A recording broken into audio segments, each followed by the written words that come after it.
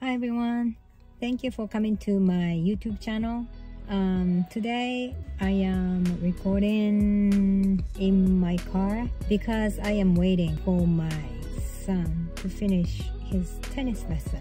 So today I want to talk about my child raising philosophy, or things that I try to teach to my son. So education is really important, but what I focus on with my 8-year-old son right now is, I think, 3 things.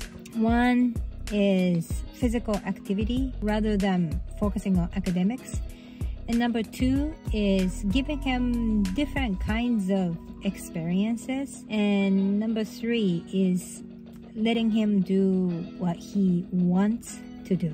So I want to talk a little bit more about each, but the first one that I said is more focused on physical activity. He's still 3rd grader, 8-year-old, and yes, you know, some parents really start focusing on academics since their children are really early. But in my case, my personal experience is my mom and dad had no idea about education.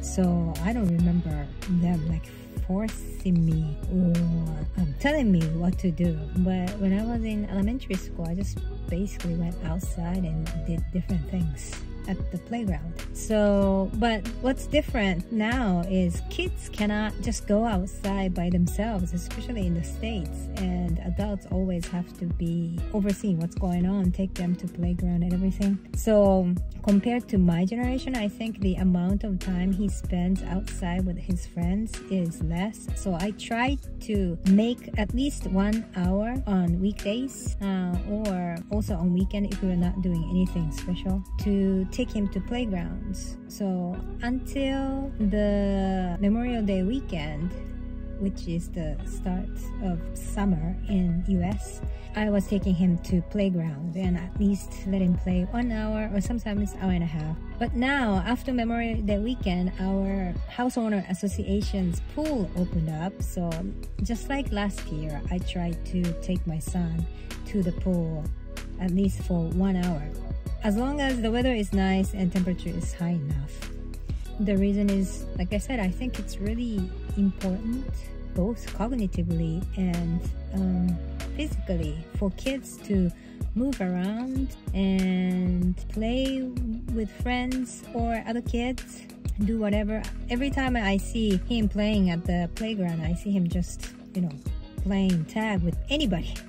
He just start tagging people and play, and I think that's something that, you know, the kids socialization rule or whatever that they learn. So I don't tell him what to do or anything unless, you know, there's something serious like hurting someone or dangerous. But that, and then at the pool again, I don't go in together. I mean, it's ideal if I go in together and play with him, but I don't try to make the goal too high so that it doesn't feel like a burden for me. So at least I say, okay, I'm gonna take him, and then he can swim with other kids for 1 hour, and every time he finds something. So that's what I do. And the second thing that I try to focus is letting him experience different things. So every time we have some kind of, to give him opportunity, so he's joined like Lego and chess and cooking and sports so far. And